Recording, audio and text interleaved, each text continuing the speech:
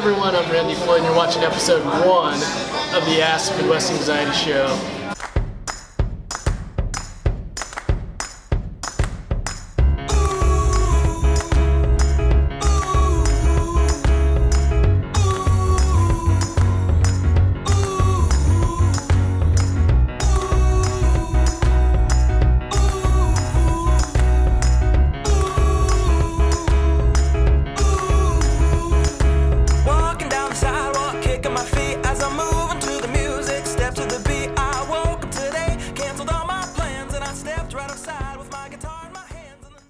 So we're here at Orange Leaf. It's a hot day outside. I have Kelsey and Michelle, Midwest Anxiety. We originally were going to film this outside on not a frozen volleyball court, a very hard grass. It's not frozen, what is it, a desert? It's outside, it's very hot outside.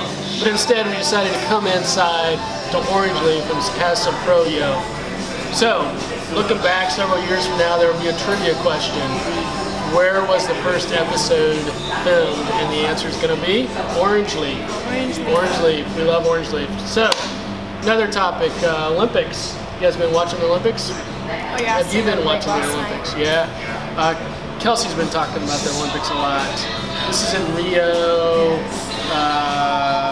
Michael Phelps, gold medal 2021. What have you guys been watching? Which events? I watched a little bit of gymnastics, but not a whole lot. Kelsey's been the real expert here. So. My two favorite are the gymnastics and volleyball. Yeah. I try to follow them. Gymnastics is my favorite. I like track too. Yeah. I do like the Olympics, but I'm really excited about the NFL season. Preseason is coming up, all right? So football's in full force. School's getting ready to happen also. A lot of things that are going to start happening. We at Midwest Anxiety, we got a lot of fun things coming up this fall, certainly that we'll be talking more about. A lot of exciting stuff. Ask Midwest Anxiety Show is one of them, and we're really excited about it because in this, we get just to answer questions, answer your questions. If you have questions, you just submit them to us through our social media and we'll answer them. So, should we get into the show? Let's get into the show. Who's got the first question? I got the first question. Michelle's got the first question. So we're talking about transitions, and we were thinking about the kids and families that are all going from summer to school. Yeah. So Randy, could you start us with any pointers for parents transitioning from summer to school? I think, like all of us during transitions, kids are no different than we are. You know, think about how long they've been out of school. They've been out of school for 3 months or so, and teachers been out of school, you know, for about that amount of time. And parents, we've all been in this kind of, you know, in a different place in our schedules and everything else. So it's quite normal for us to, you know, have some trouble and struggle getting back into that transition. I know there's that honeymoon period for some kids and families, really excited to go back to school, and so they're up early and they got their clothes set out and all that. So I think, you know, it's different for everyone. For some kids and parents, I know that transitions can be a little harder because we've been around each other for 3 months and we've gotten really used to that, and now I'm going into an environment where maybe mom or dad or my safety is not going to be with me all the time, and so that can be a struggle at times. And so really I think what I'm going to ask of and just really focus on here in this question is just more about you parents being able to set the standard and the expectation with your child that your child's going to go to school and that your child can handle it. You know, I've talked about really trying to help them set the stage of, oh, you've got a nice teacher, it'll be fine, and oh, you know, those things last year that you had trouble with, you know, you're not going to have trouble with them this year. You know, we kind of paint this picture sometimes that we don't really know if that's going to be true. They may struggle in various areas, and so we don't want to set them up for kind of this false sense of security. But what we can say is that you can handle it. And really, I think our kids, they really feed off of our confidence and our energy, and really setting that sometimes that expectation that you can handle it. We're going to go and I'm going to drop you off. It can really be comforting to kids if they can see from you that you really think that they can do it. So I think in these next several days, really parents, even if you feel a little anxious yourself, really present to your kids that they can do it, they can handle it, and a lot of those other things that we typically do as far as reassurance and those things. And I think that's a little bit of that's okay, but the more that goes on day after day sets a pattern. So I'd be kind of concerned about that if you feel like it's becoming a pattern that your child needs that to feel confident going to school. But overall, I would say going back to school after being off for 3 months is difficult for a lot of us. I know being on vacation for just a week and then going back to work can be tough. So I don't know if either of you have anything to add to that, but I just wanted to stress that it's normal, but also kind of set that expectation that your child can handle it. Either of you have anything to add? I think that sounds good. Sounds good? Yeah, I like that. It's kind of like your own attitude helps your whole family. So if you're kind of giving yourself a break, like this is going to be a little bumpy, but we can make it. Yeah. I like that. Yeah.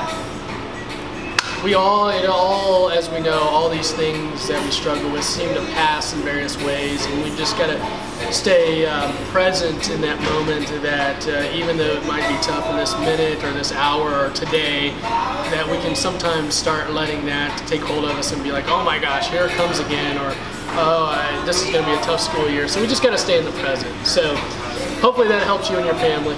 Who has the next question? I do, Randy. Kelsey's got the next question. What is your #1 super skill? Oh wow.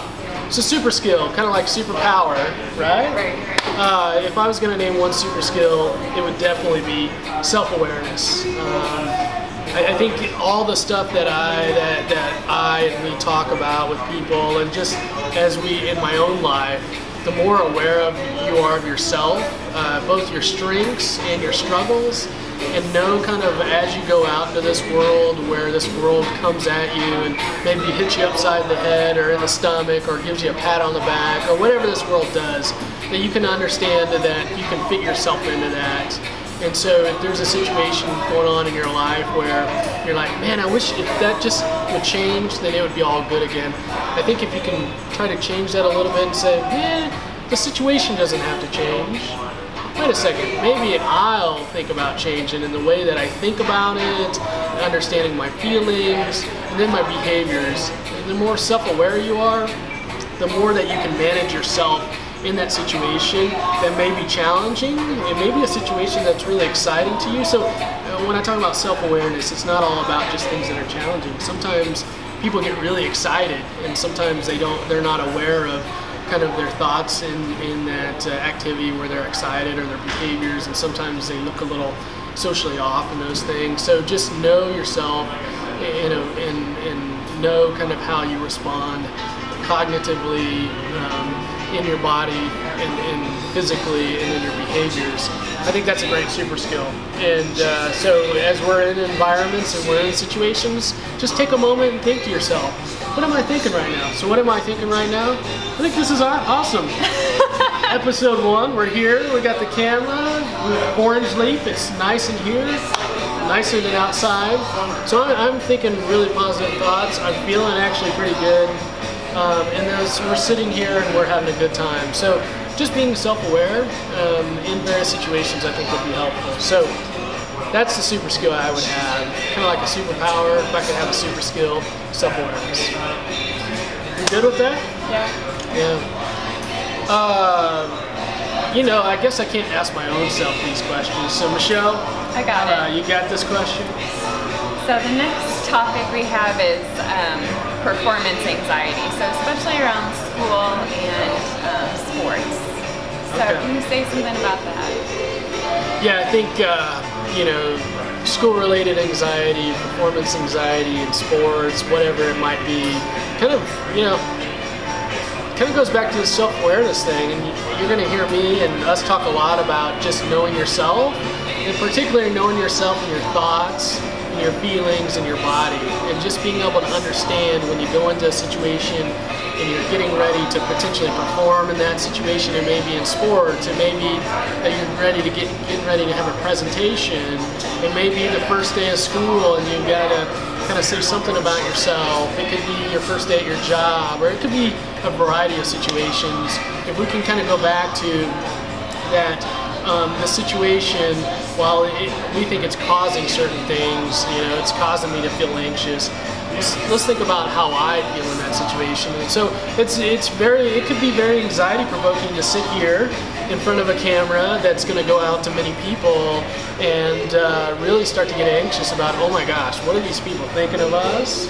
What do they think about our answers? You know, you could have a lot of performance anxiety in this situation, but the more self-aware you are, the more grounded and confident you are in yourself, then it doesn't matter as much as we're sitting here in front of the camera, because I'm just delivering the message. And so I think really kind of as we go with performance anxiety in various different situations, really being confident in yourself is really helpful. And you know, when we think about this anxiety, sometimes we think about, are we anxious about how we're going to perform? Like, is it something about me, or is it about other people?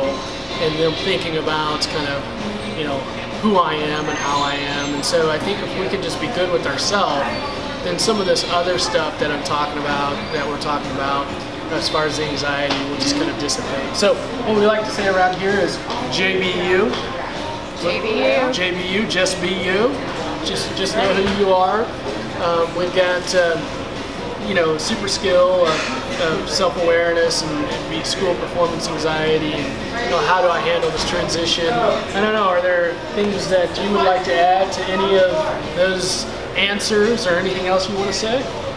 When I think about performance anxiety, I think it's important to know that it can be normal to feel anxious, and that can be helpful. I watched a video on Simone Biles, and she said she gets nervous before she goes out and performs, but once she gets up and salutes to get ready to perform, she feels that confidence that you were talking about, and she's able to have fun with it. So it is normal. Yeah. And sometimes it's a good, healthy normal, right? I mean, we want to, in performance, we want to have a little bit of anxiety, because that cues us up. If we didn't have any anxiety, it would be like, okay, I'm going out to the Olympics, and I guess I'm going to do this event. And, you know, so we want to get jazzed up, we want to get ready, we want to get in the game. So, yeah, this has been a great first episode. Thanks, Orange Leaf, for letting us film here in your store. We're only missing one thing. Oh yes, only one thing, question of the day. Who wants to ask the question of the day? Episode 1. I'm Kelsey. Question of the day. Well, we just had our Fro Yo. Yeah. So, question of the day, what's your favorite Fro Yo flavor? Favorite Fro Yo flavor? Alright, I had brownies and chocolate and vanilla. You put your answer to that question in the comment section. Until next time, guys, you ask the questions, we'll answer them. Take care.